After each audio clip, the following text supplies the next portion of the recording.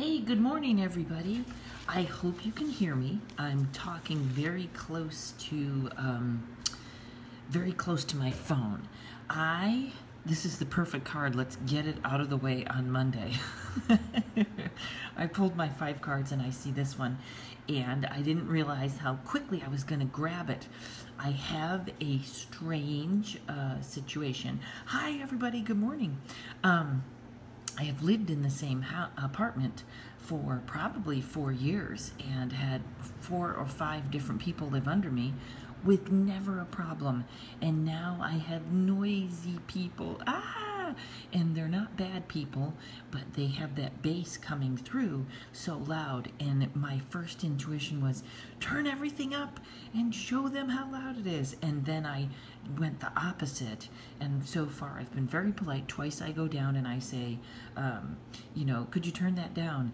So I'm trying to be like, don't be that person that gets louder.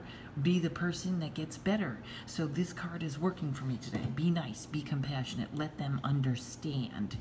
And it's so amazing how one little thing can throw everything off, especially when we're so busy. So the 3 of Swords is a perfect card for today. Yes, Lori put it perfectly. My friend Lori posted, get softer, not harder. And I may use that as the mantra today for me. So today's card is the 3 of Swords. Now, on the positive note, this card always has to do with charity. On the other side, I won't say negative, we go with separation, delay, expression, growth, relief. It can also mean surgery. Swords almost always mean surgery. This one especially means surgery. Looks like some crosses to bear bravely. Crosses also meaning be more compassionate towards others. Yeah, don't kill them if they just have a loud stereo. Maintain a logical approach. See how all this applies to my crazy story? Unrest, rebellion. With pain comes relief, okay? So this really is the heartbreak that it looks like, but we're trying to see the good things that come with pain. We really would not, I know I wouldn't feel, when I get up in the morning, I write my 3 pages, and it always starts with thank you. And I know that without bad times, I wouldn't understand the thank yous.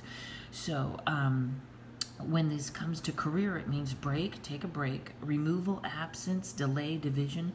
The clouds show that the brighter side is not showing yet, but you have to be careful of self-pity.